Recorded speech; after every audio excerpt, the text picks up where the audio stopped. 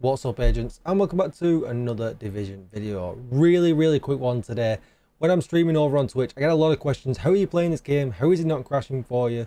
And I have really one option that I select in the settings, maybe two at a push, that I'm going to show you now. Before we get started though, be sure to hit that subscribe button, give the video a thumbs up, and hit the bell so you are notified when I upload more Division videos.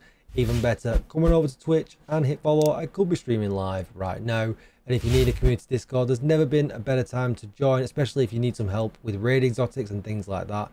You'll find the link down below in the description. Alright, enough said. Let's just get on with this one. Really easy. So, I get a lot of people, if you're on PC, how do you not crash? Because I play this game, you know, 5-6 hours a day on stream, and I never crash. Very rarely anyway.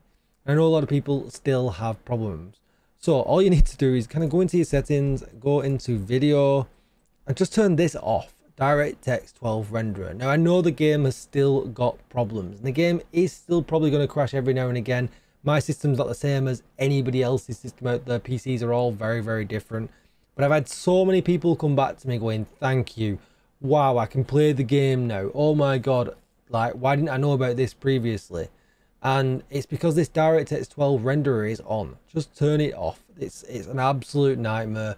And I just thought it's probably easier just to do a video and put this out there, because I'm having so much success in telling people to turn it off, and they're actually able to play the game again, and maybe they crash once a night, once every couple of days or something like that.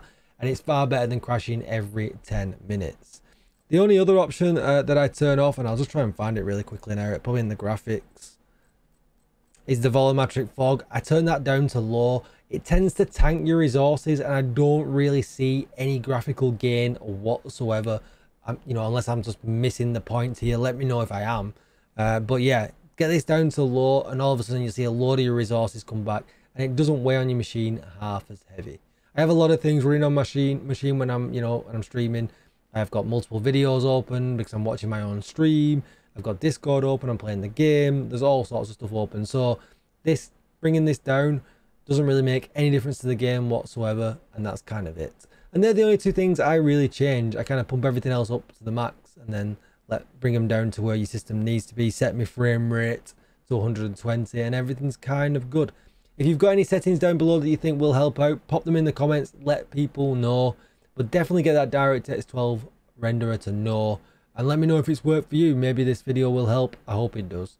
Don't forget to come over to Twitch and hit follow. And if you like it here and you like my videos, I'm grinding to 10,000 subs. So please do help me out and click sub if you have not yet here on YouTube.